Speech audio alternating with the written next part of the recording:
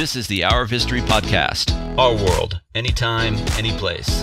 And now from the Hour of History studio in Philadelphia, Pennsylvania, your Hour of History starts right now.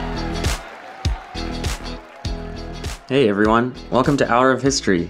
It's your host, Stephen Bauman. This week, I was thinking about Gandhi because on October 2nd, it was his 150th anniversary of his birth. And Gandhi is such an important figure in history. He's not only useful as a teaching tool, but also as a controversial figure for debate. Gandhi spent the Indian Independence Day, August 15th, 1947, in Calcutta. And it got me to thinking about Calcutta.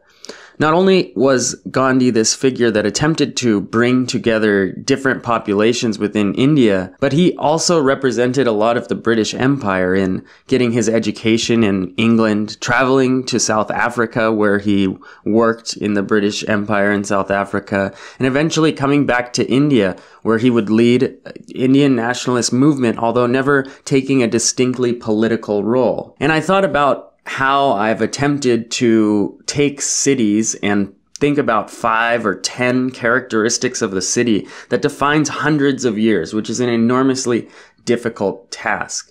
But looking back at Calcutta, thinking about Gandhi being there during Independence Day and the main road running through Calcutta now, Mahatma Gandhi Road that connects the two major railway stations, I thought it would be useful to revisit Calcutta and think while we're doing it about an exercise that I share with my students at the beginning of the year, one that might be valuable for all of us to think about.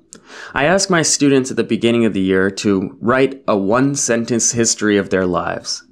For a lot of them, this is an extremely difficult task. Even though they're only 20 to 25 years old, in large part, it's very hard to put an entire life into one sentence. This is the same sort of struggle that historians face every day. How can I truly describe Calcutta in only 5 to 10 items? It has a history since the 1600s. It involves empires, conquering other empires, the birth of economic systems, all sorts of interesting, different aspects of life that make it almost infinitely difficult to categorize. One thing we learn from the exercise of writing one-sentence histories is that there's an enormous amount that you have to leave out. These are the silences of history. So keep that in mind when you're listening to my most important items of Calcutta. While a fun exercise, there's a lot that is said in what is not said as well. So enjoy the facts, enjoy the presentation, and also think critically about how rich a city is even beyond its most important features. This episode of Hour of History is brought to you by Printful. Printful is an easy, on-demand, online printing, fulfillment, and shipping operation. Just go to hourofhistory.com/printful, PRINTFUL, to see all the various custom products you can choose from for you or your business. There's mugs, sweatshirts, hats, swimwear, all that, and much, much more. Go to hourofhistory.com/printful now and mock up merch with your own custom brand to sell from your store. Now, this city has a long, important history both in Asia and in the West, and it's a city that has multiple names, it has multiple histories, it has comments made by famous poets, it has famous poets and writers from the East, famous poets and writers from the West that have been there, and there's always descriptions you see of this city that are putting it in a place, and I'm going to try to find if those are correct. People who have gone to this city and who have described what it is have usually come out with a representation, often a character that is something that is open to a lot of debate. And hopefully I can answer some of that debate by looking into its rich history. So let's get started. Now, the city is called Kolkata. It has been called Kolkata since 2001 when the government of West Bengal, the government of the city, decided to rename it based on the Bangla pronunciation of the word. The previous few centuries, the city was called Calcutta, and it continues to be called Calcutta in the Western world, despite the very minuscule amount of difference in the actual pronunciation. For ease of listening and ease of pronunciation, myself not being a Bangla speaker, and I'm going to do my best throughout this city's podcast, I'm going to say Calcutta throughout the show. Now, with that out of the way, Calcutta is one of the most important cities in India, even still today. It's the capital of the Indian state of West Bengal. Bangladesh is its own independent country, and hopefully in this series we'll get into a little bit why Bangladesh and West Bengal are part of different countries. But before we get that far, we need to mention that Calcutta is still enormously significant on the world scale. It has over 14 million people in the region of Calcutta. In the city proper, it has over 4 million people, and it has an enormous cultural significance in terms of writers and historical actors, especially during the period of British rule. Yet, when I decided to start this series on this new city, I couldn't start with the British. Just like when I was talking about Havana, it felt wrong to just start with the Spanish. I wanted to look beyond what was before the British, yet it was extremely difficult with Calcutta, because Calcutta was just one of 3 small and rather insignificant fishing villages of the Mughal dynasty. So even though this city, or historians have traced the history of this city for nearly 2 millennia, people have lived here for 2,000 years, yet the real written, recorded history of the city of Calcutta begins in the late 17th century, in the 1690s, when it's actually bought or leased really by the East India Company. Still, I don't want to ignore those thousands of years of history simply because they don't have a written record. In fact, it's important, especially when talking about any city, especially without the written record, that we at least come to terms with the people who lived there, generations and generations who lived there without sort of leaving a written Western record. It's still important history. So my first 2 items are significant not only for this period that comes before the British, but they continue to be significant throughout the entire history of this city of Calcutta. So the first thing I want to choose is fish. The ilish is an important fish. It's the official fish of Bangladesh. It is important in Bengali cuisine, and it is a fish that is found in the Hooghly River, which is where Calcutta is located. So Calcutta, this massive city now, was once a tiny village in the Mughal dynasty that was located on a river. It was likely that generations and generations of people would fish in this river, fish being one of the predominant sources of nutrition and food for this culture, and it has continued this way for millennia. So fish is the first item, and this continues to be important not only through this era of simplicity and this era of not having millions of people as being an important food source, but it also remains important as we go later into the colonial period and towards things like the Bengal famine in the 20th century and the famines that happen even earlier,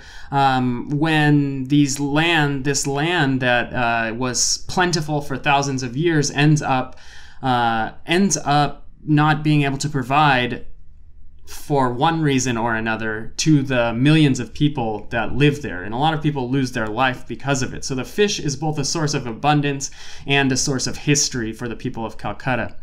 And the second thing that I'm choosing for this week is the goddess Kali. So religion is always going to be an important theme in the city of Calcutta's history. When people mention Calcutta, immediately a lot of people start to think of Mother Teresa, who's going to come into this later, especially Westerners. But Kali, the goddess of the Hindu religion, is important to this city, and it's one of the potential explanations for why it's called Kolkata, because there is a famous Kali Ghat, a famous temple dedicated to Kali that has been significant and was significant through much of the Mughal dynasty, where Hindus would come and pay homage to this goddess before making a journey. So that still exists there. It's a landing stage on the banks of the Hooghly River, the Hooghly River being a link to the Ganges River and one of the most important rivers in all of India. This location next to the river is also important and significant in the history of Calcutta, not only because of its ability to sort of provide a place for worship with this goddess, but also provide food in the fish. It also provides transportation, and that becomes central when this fishing village that has enjoyed thousands and thousands of years of rather uninterrupted life and systematic generation after generation is met by some traders. So Portuguese traders are in India as early as the 1500s and in Bengal as well. So the Portuguese had been in Bengal. They had established trading posts in Bengal as early as the 16th century. But it's not until the 1690s that the British actually buy 3 fishing villages from the Mughal Empire. So that's sort of where we're going to leave this traditionalist fishing village society and move on into the more modern history of Calcutta. So just the preview, the goddess Kali and the fish, that's sort of like the baseline understanding these fishing villages of this original Kolkata. We don't necessarily know exactly what it means. There were a couple other villages, but what happens is Calcutta becomes the most significant city in the British Raj. In 1690, the East India Company, led by the English, arrives in Bengal and is trying to sort of consolidate its business model. It sends people out, administrators, to go and find potential places in which they can set up bases and start this sort of production, start these tradings with India. So Calcutta was a fishing village, and it was bought for only a couple hundred rupees that would be repaid every year to the Mughal Empire, and it was sort of a tax right to use the land that was transferred to the East India Company. So Job Charnock becomes the official founder of Calcutta. Now, this is disputed later on in its history when the government says that Calcutta has no actual founder, because there were actually thousands of years of history before the colonial era.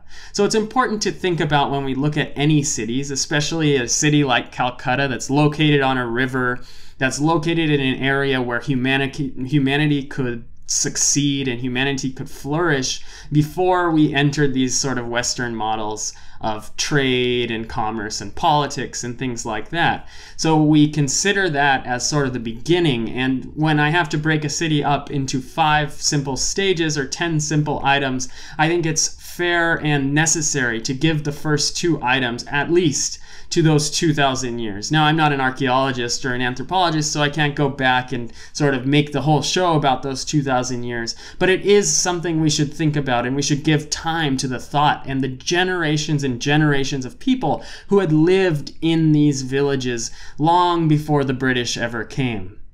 Now, once the East India Company is there and the city of Calcutta becomes more and more fortified, it becomes more and more central location in trade, its history is irrevocably changed, and the fate of the people who lived in this fishing village is also changed as more and more people from all over Bengal and all over the world come to make Calcutta one of the greatest cities in the world. Yet such changes aren't without their conflict, as the British find themselves boiling over the angers of the citizens of Calcutta and the armies of the Nawab of Bengal.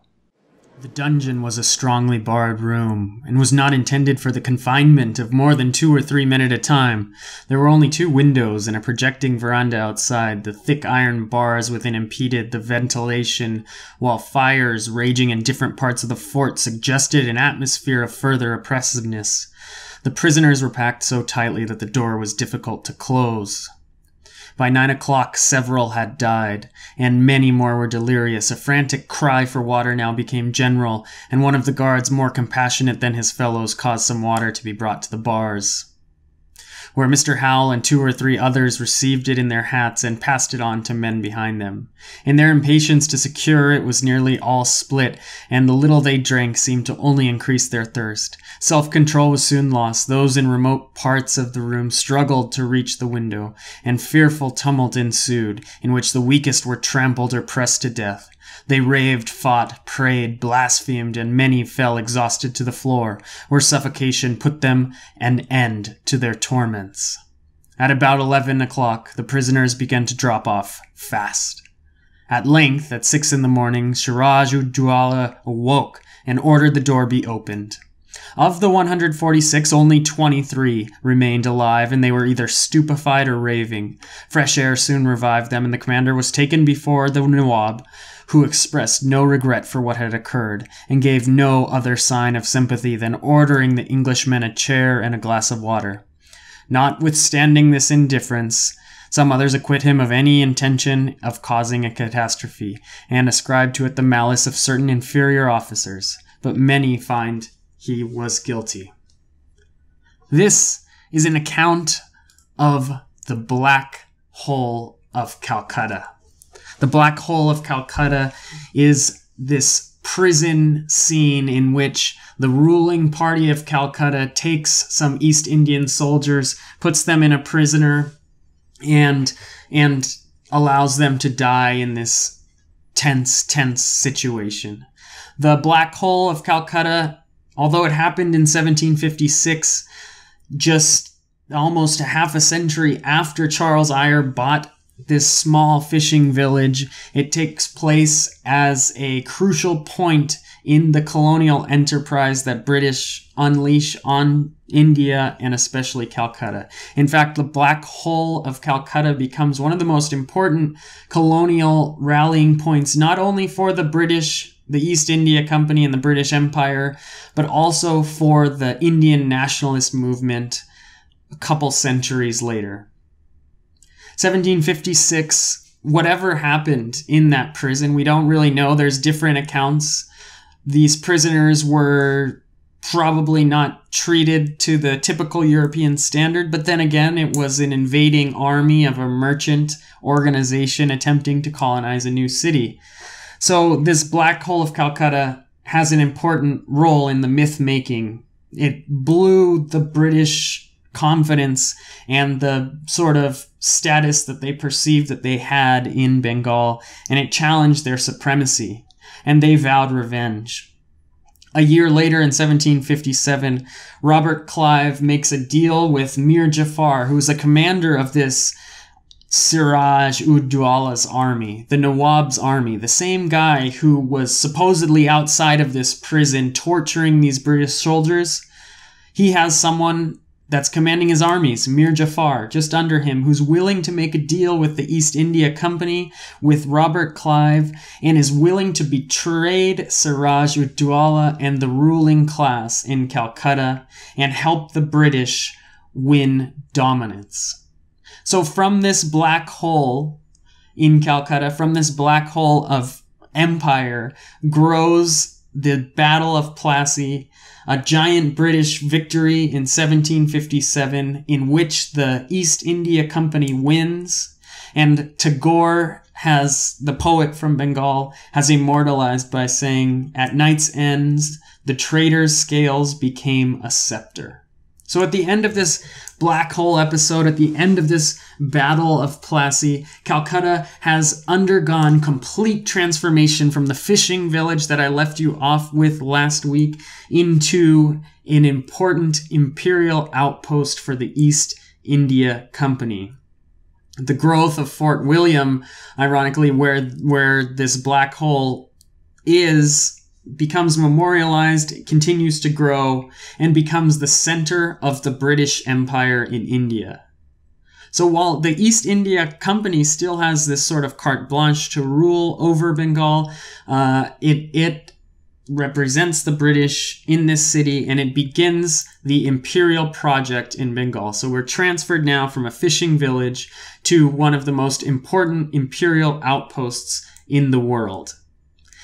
So that first item, the Black Hole of Calcutta, it's memorialized immediately, a monument is built to it, and it remains an important part of the memory that we're going to revisit later in this series on Calcutta. It's important to the city's history as well as the empire's and as well as India's.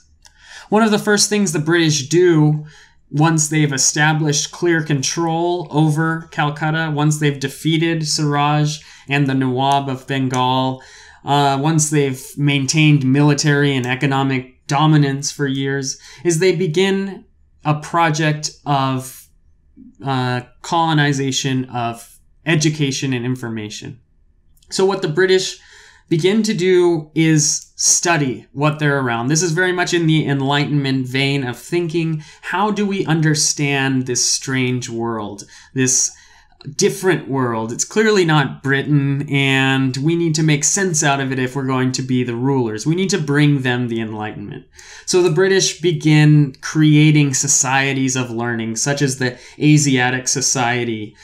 These are built in the new white town of Calcutta, built in a neoclassical style, attempting to sort of show the greatness of colonialism versus the backwardness of the fishing village that once was Calcutta. And from this becomes the sort of like roots of the Orientalist philosophy that is common in much of imperial works, and sort of the othering and changing of these Indian cultures into something that is distinctly foreign, different, and something that needs to be categorized and put into a box, much like those philosophies of the West. So in addition to the Asiatic Society, texts like the Bhagavad Gita are selected. They're translated from Sanskrit into Bengali, into English, and they're taught in these societies, and they're taught in these schools. So ancient texts are sort of selected, and the British are saying, in a way, we need to find you your Bible. So it's clear you Hindus, you Muslims aren't like us. What are your texts? What is your main text that is going to tell us mostly about you? How can we really understand you? And what happens is an enormous growth in the education of the Bengali middle class, the sort of the Bengali people who side with the British, begin to rediscover in a new light. Not necessarily rediscover, but reinterpret these texts that have been important to India's history. So one example of this is Ram Mohan Roy, who helps usher in what is now called the Bengali Renaissance. So the second item, if I'm allowed to make it an item for the city of Calcutta, is the Bengali Renaissance. So Renaissance means rebirth, and just like in Europe, there's sort of a rebirth of this philosophy going back to Greek and Roman times. In Bengal, under the East India Company, there's a Bengali Renaissance in which scholars of these Asiatic texts, scholars that are following this sort of Enlightenment project of reclaiming history, begin to look back to texts like the Bhagavad Gita, and at the same time mix them with Enlightenment ideals that are coming from Europe, from places like Scotland with John Locke and things like that. So Ram Mohan Roy is one of the figureheads of this Bengali Renaissance movement, among many, many other important thinkers that I cannot possibly mention in one short episode, but I can certainly write about later in the Hour of History blog. And one example of how this Bengali Renaissance happens is through Ram Mohan Roy's creation of Brahmo Samaj. And Brahmo Samaj is sort of this quasi Christian-like Hindu church in which Ram Mohan Roy is borrowing from the Protestant traditions that are being brought from Great Britain and at the same time taking from the Hindu texts and the Hindu classics. So you see these Brahmo Samaj temples in Calcutta rising up with Doric columns, looking like some mix of the ancient Greek Renaissance of Europe and these classic Hindu faith markers and Hindu beliefs and the revitalization of the language of Sanskrit and these sort of predecessors to the more commonly spoken Bengali languages that were in Calcutta.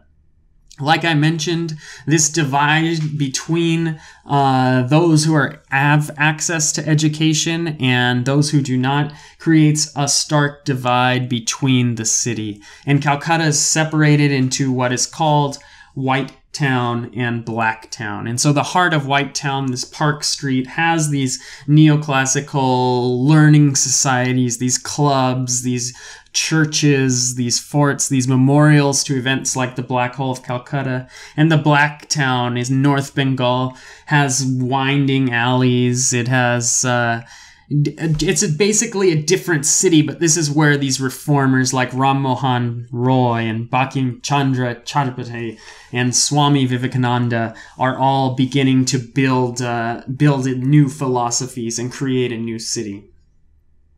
So the 18th century in Calcutta is an enormously transformative period. It ushers it into a new global era.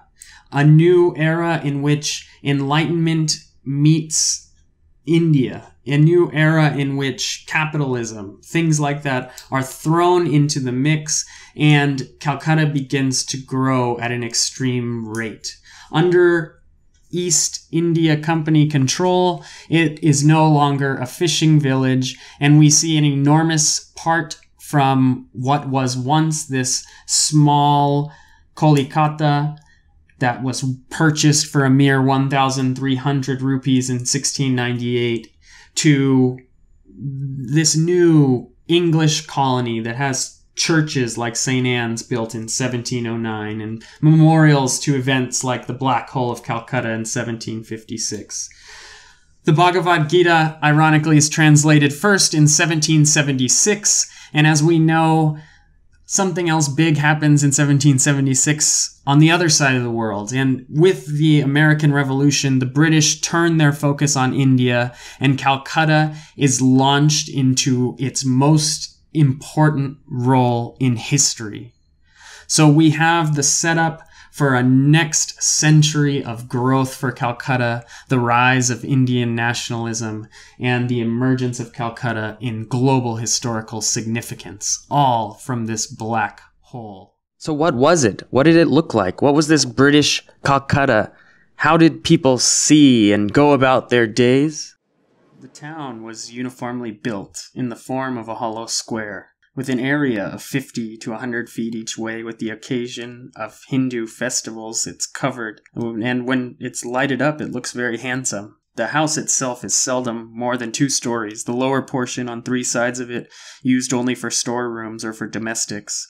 On the remaining side, and that always the northern one, is to be found Thakur Gar, or abode of the Hindu gods. This is always finished with care, and when the owner is wealthy, the lustres contained in this sacred apartment are of considerable value.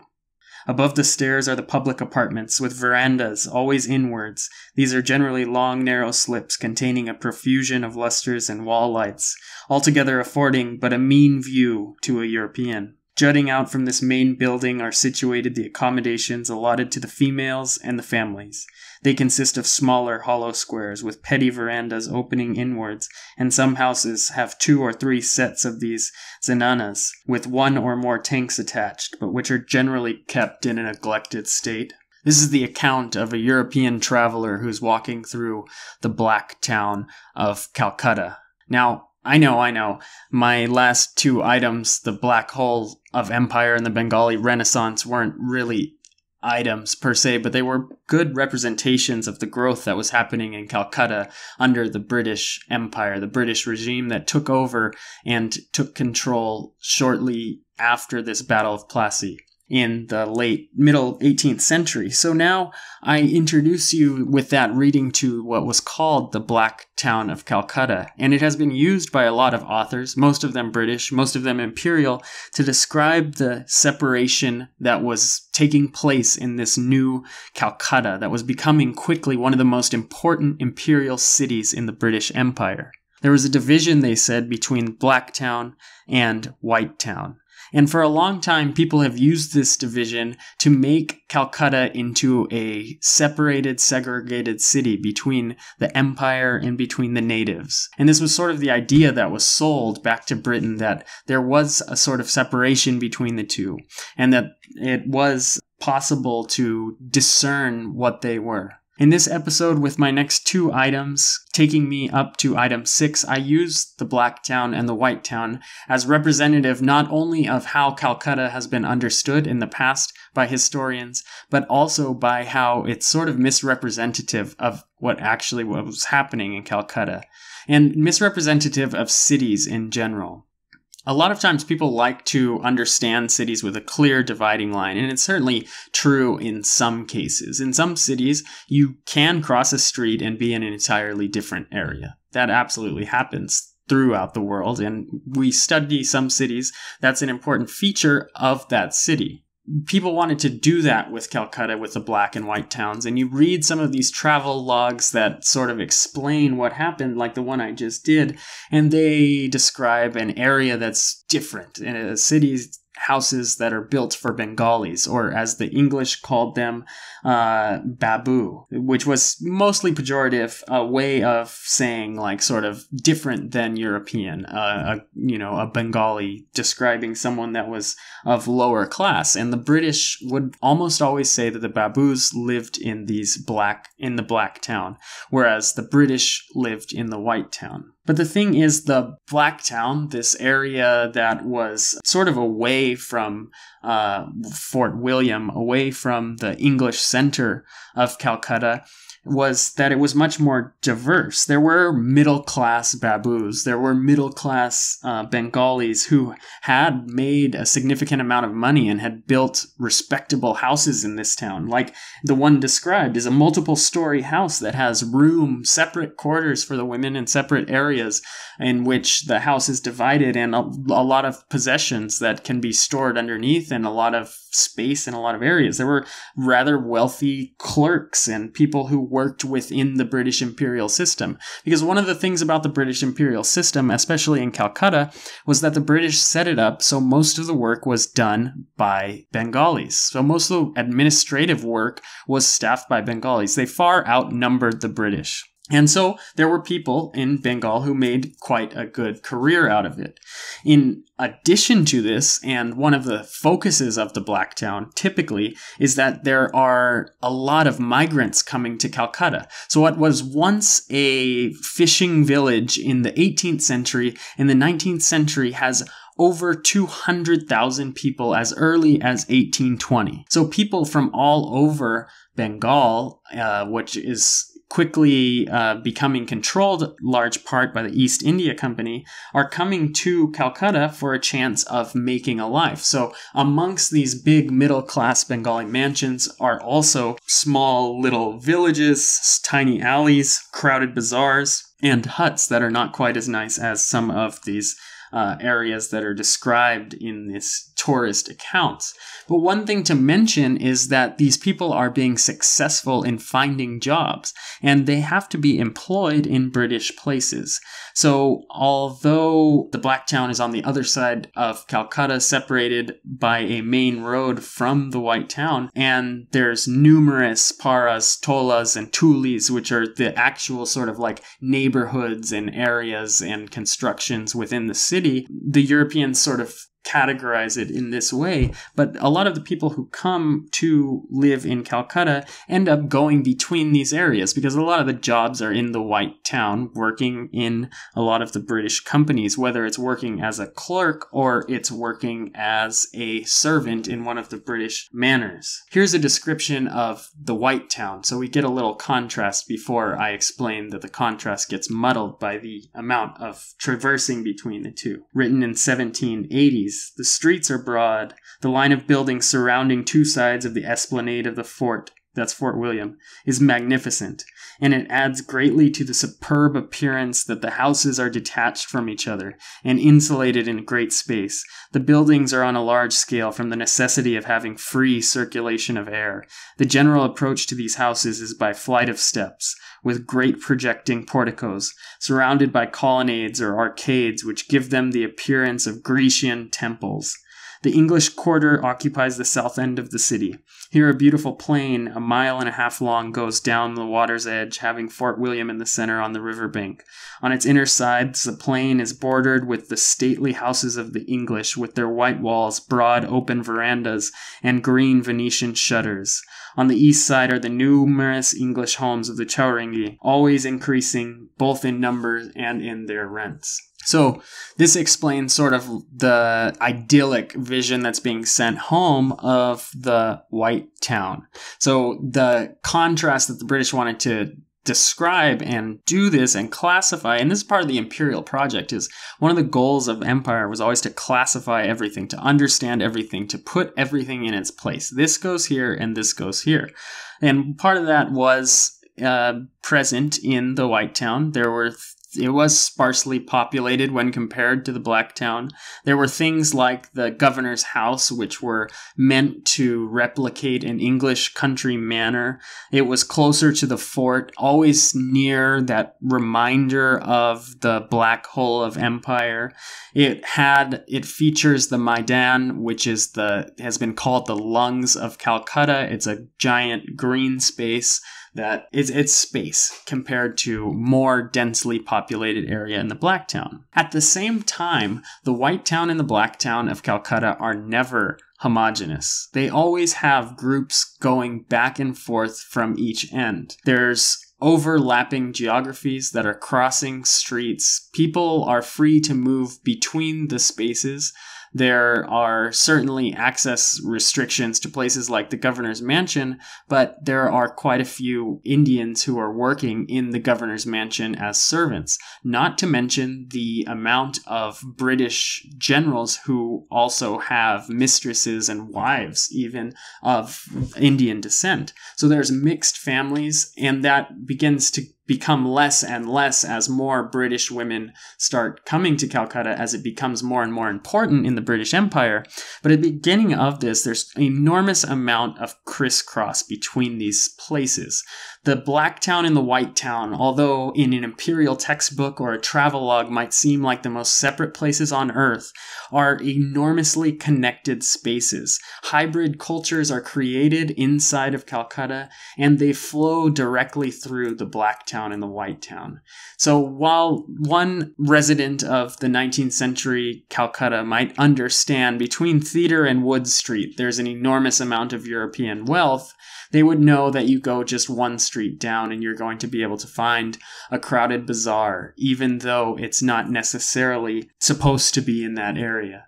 Additionally, as groups begin to gain more money, as the Bengali Renaissance takes off, people like the Tagores, the family of the famous poet Rabindranath Tagore, begin to buy houses in the White Town. So White Town is not even exclusively English. There's diversity of residents. So Calcutta continues to grow. It has this sort of imperial imagination where there is a separation. The British see their buildings as different, but in reality it's created in a hybrid culture that's much more like the sort of diversity that India typically sees. There's houses of worship for almost every religion. There's Buddhism, there's a new cathedral built, St. Paul's, just like that of London, and there's Hindu temples, there's Muslim mosques, there's Zoroastrian temples, there's all sorts of religious different diverse and hybrid cultures that are present throughout India. So despite the rhetoric of the imperial project, Calcutta sort of begins to live by its own rules. And as Calcutta grows over 200,000, which is rather significant for the early 1800s, the British lose the American War. They turn their focus to India, and Calcutta becomes the capital of the British enterprise in India, and it remains the most important city for much of the 19th century. So 2 cities in the British Empire begin to develop extraordinarily fast in the 19th century, London and Calcutta. And Calcutta becomes enormously important in the British Empire. So in finishing this week and my 2 not really items as much as they are ideas, the Black Town and the White Town, you can already see the tension beginning to grow between this idea of neat scientific classification that is brought on by the British and the imperial project, and between the hybrid, heterogeneous realities of life in a diverse and vibrant country like India. Thanks for listening. This has been a presentation of Hour of History, where it's our world, anytime, any place. As usual, if you want some more further reading on this topic, Calcutta, or any of the great topics that I've covered in various interviews and talks in the past, head on over to www.hourofhistory.com/rex. That's hourofhistory.com/rex, RECS. There, I suggest books from subjects ranging from Calcutta, what I talked about today, the sort of books that I use to find this background information, secondary sources as they're called in the business, and 2 books about, say, North Korea or Cuba, topics that have come up frequently on Hour of History. Thanks again for listening. Next week, we'll be back with part 2 of Calcutta, talking about the city on its march to independence and modernity. Have a good one.